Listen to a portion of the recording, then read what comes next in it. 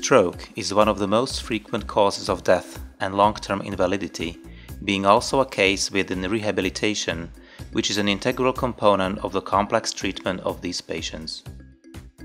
Based on recent evidence about the brain plasticity, neurorehabilitation methods are being developed, aiming to support the recovery and formation of neural connections.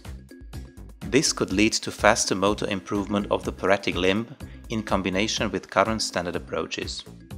At the Institute of Measurement Science of the Slovak Academy of Sciences, we developed an intelligent system of a robotic splint for assisted neurorehabilitation.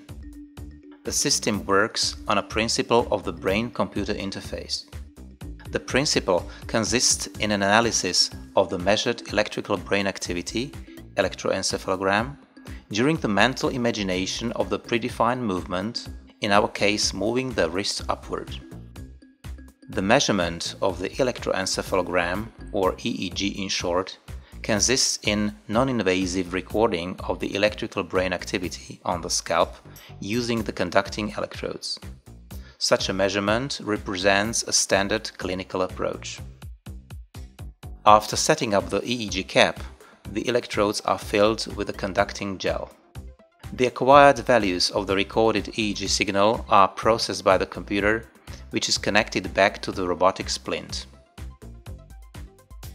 The paretic arm is fixed in the robotic splint to make the patient feel comfortable. During neurorehabilitation training, the passive sequences when the patient is instructed to relax are alternated with active sequences when the patient is instructed to mentally imagine the movement of the paretic hand. The system detects patient's mental imagination of the movement based on the changes in EEG activity in the sensory-motor cortical area. This is due to synchronization and desynchronization of the EEG rhythm. The patient is rewarded by the splint moving the wrist in a predefined way. The system allows to control the level of the required signal change during mental movement and hence to modify the difficulty of the training. The alternation of the sequences is maintained by vocal instructions. Relax. Move.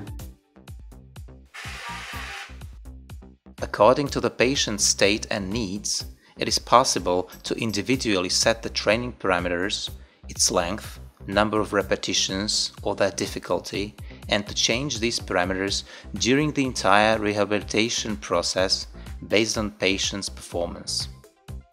Therefore, this method is a very promising and useful additive component of the neurorehabilitation for patients with residual motor impairment after stroke.